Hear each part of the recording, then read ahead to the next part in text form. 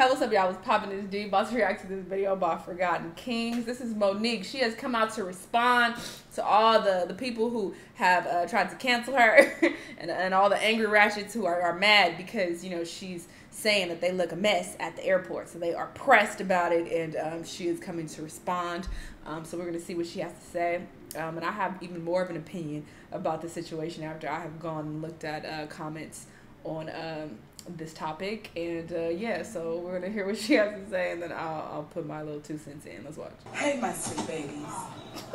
Girl, I've been thinking long and hard about what I'm gonna say in this post, because the post that I did Friday in reference to us being the best us that we could be, it rubbed some people wrong.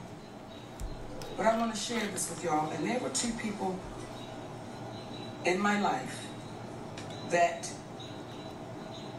had I taken a different attitude, I could have felt like they was rubbing me wrong. But I'm glad I took the attitude of appreciation and gratitude because they tapped me. And that was Patti LaBelle and Margaret Avery. oh, Patti LaBelle had to tap me one night. We were getting ready to do a show, and I was in my feelings over some shit. And that woman had to come tap me and tell me to get myself together. And she didn't tell me with lollipop kisses and pancakes and syrup all over. Period. She told me what I really needed to hear. And I was grateful for that night because it impacted. that's what gets on my fucking nerves about the internet. Like, they're so aggressive and abrasive and want to cancel people and getting so mad, but they want you to be super gentle in your delivery when you talk about some shit that affects them. Some shit that's pertaining to their life, they want you to give them the message wrapped up with a bow, with some kisses on top. That's just not real life. Like, shut up. But you so aggressive and bold about everything else, but let somebody talk about some shit that has to do with you, and it's, oh, I'm offended. Oh my God, how dare you? Like, pick a side. You sensitive or not? Miss Margaret Avery, I was grateful the night she called my dressing room, and she said to me, baby, focus on getting some more of that weight off of you, because I see what you're doing. And I'm glad those 2 women love me enough that they would go out of their way to talk to me in a way that aunties, mamas, big sisters talk to their little sisters, nieces, grandbabies, daughters. I was grateful for that because it allowed me to think about things differently. Never once did I think people don't want to hear other people's opinions, but they sure want to give their opinions all the time. Nasty or mean. I thought what it was nothing but love. So for you babies that have taken offense to what I've said, I'm okay with that. Sensitive I'm okay with y'all being in your feelings about it. I'm okay with that. Because when you love somebody for real, I know y'all will get over that. And when y'all say, we will cancel your ass, well, they've tried that. And I'm still here. Period. To let y'all know I love you. And ain't nothing you can do about that. I love our community. And ain't nothing you can do about that. So if you're offended because I said to you, too bad. You're queen and you're beautiful, and when you wear that damn bonnet and your pajama pants and your slippers, anywhere you go, don't you know you block your beauty? Don't you know you block your beauty? Let your beauty be seen and shown. See, remember the time we were raising hell because they didn't want us to wear our natural hair? They didn't want us to do the things we wanted to do with our natural beauty? Now, why ever would you block it? Why ever would you block it? So I'm unapologetic about what I said. She said I said what I said. With nothing but love. Good for you. I said it. Don't with no backpedal. judgment. For the sisters that got it, I'm glad. For the ones that didn't, I'll wait. But please know, Aunt Nikki gonna be right here.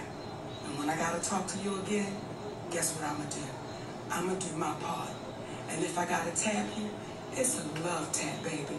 It ain't no tap for me to kick your ass or be smart, because some of the responses y'all have given, I just know that y'all are young babies.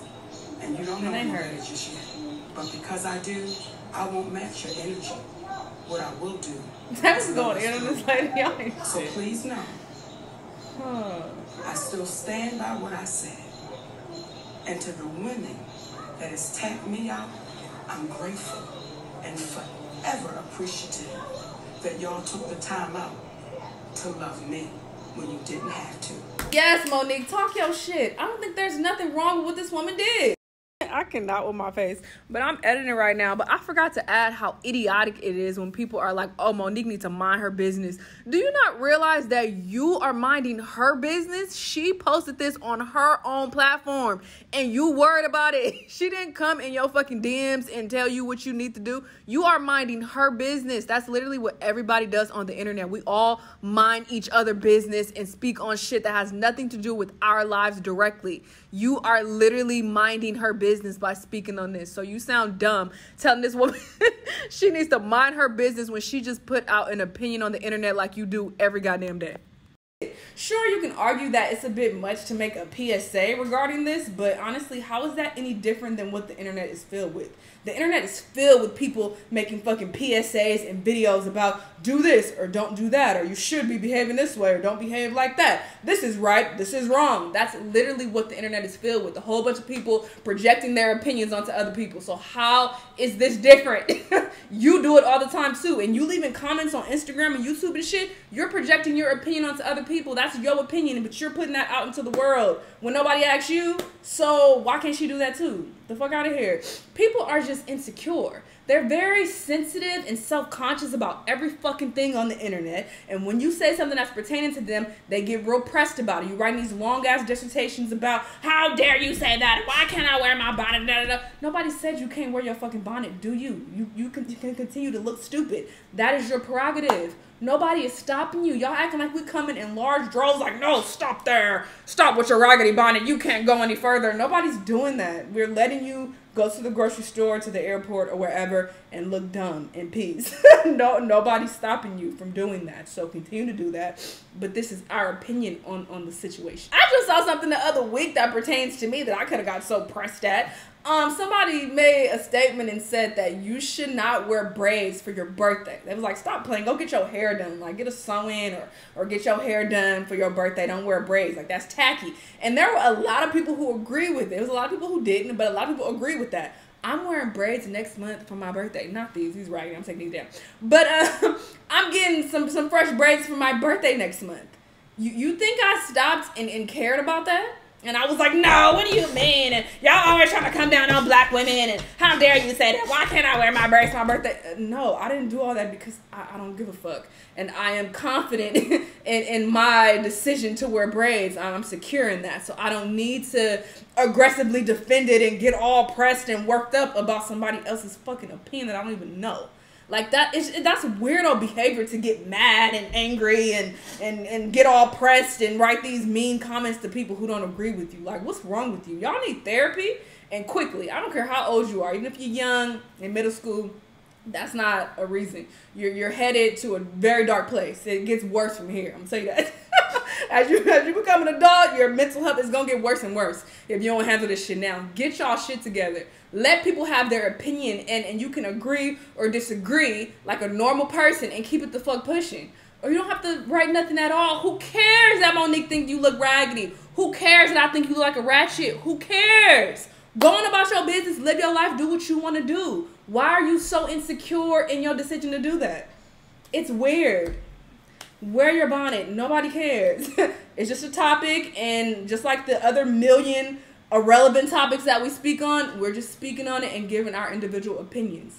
That's it. Nobody's stopping you. I would never stop no chick and be like, why you got that bonnet on, or point at her or make fun of her in her face. What the fuck? My sister wear bonnets to the airport. You think I say something to her? No. I let her look like a ratchet. She's a ratchet. I know that.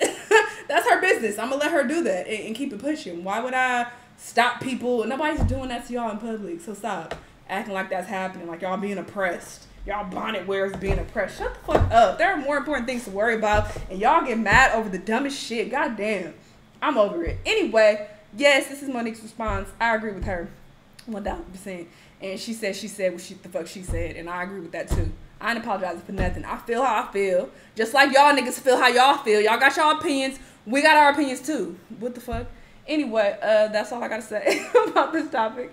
I'm done with this whole situation. If she comes out and say anything else, girl, bye, whatever. I don't care. Anyway, y'all let me know what y'all thought though. Let me know what other videos you want me to watch, and I'll see y'all in the next one. Bye.